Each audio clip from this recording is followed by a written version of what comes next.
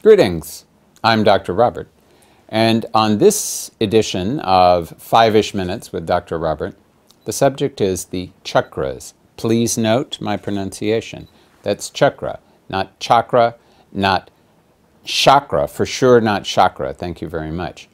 The chakras are highly misunderstood. Many people are absolutely certain that there are 6 chakras, no more and no less. In fact, there are a number of different chakra systems according to the kind of sadhana that requires you to create a chakra or more than one chakra within yourself. I noticed that I did say use the word create, because in fact the chakras do not exist as chakras in an individual until that point where they are created. Where and why are they created, you will ask, and I will say that they are created in the very subtle portion, possibly the subtlest portion of your subtle body within Sushumna. And to give an idea of the fact that even in Sushumna there are gradations of subtlety, they speak of there being 3 different sheaths, one within another. So the chakras, number 1, are extremely, extremely subtle.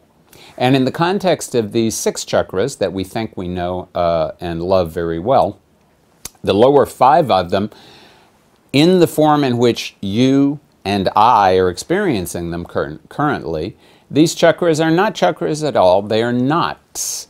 They are knots that tie down the subtle body to the 5 elements, earth, water, fire, air, and space, the 5 elements that make up our individual microcosms, our physiological experiences of life, and the big world outside. So it is only when you have brought to bear a good deal of attention and prana, usually in the context of a focused sadhana, if not in this lifetime, in a previous one, it is only then that a chakra will be created. Yes, there are, as a result of there being these knots that are tying down these 5 elements to our subtle bodies, these are locations where there is a large amount of focused prana in the organism. And naturally, as we go to the less subtle, the more dense and gross varieties of experience in the organism, they will manifest themselves in the context of the tissues at whatever level they appear. So yes, we will have nerve plexuses. We will even have nadi plexuses in the denser, grosser part of the subtle body. But even those nadi plexuses are not the real chakras. The real chakras are extremely, extremely subtle.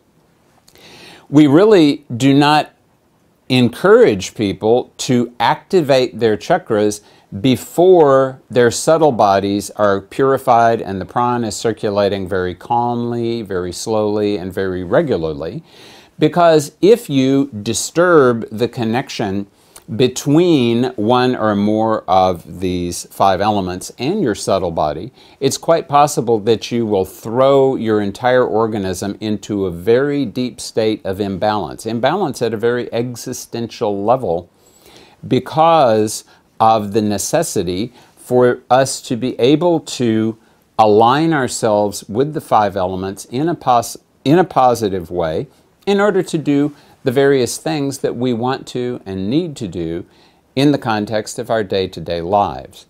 So, and as my mentor pointed out repeatedly, it is also the case that if you focus on one chakra, it's quite possible that you will put so much energy and so much attention and awareness into that chakra that it will take over your life and start dragging you in the direction that it wants to go instead of the direction in which you want to go, which is in the direction of the Supreme Reality. So please salute the chakras, acknowledge that they are valuable, but don't try to do sadhana of the chakras unless your guru specifically tells you to do so. This is Dr. Robert, thanking you and wishing you a very pleasant experience of reality. Om.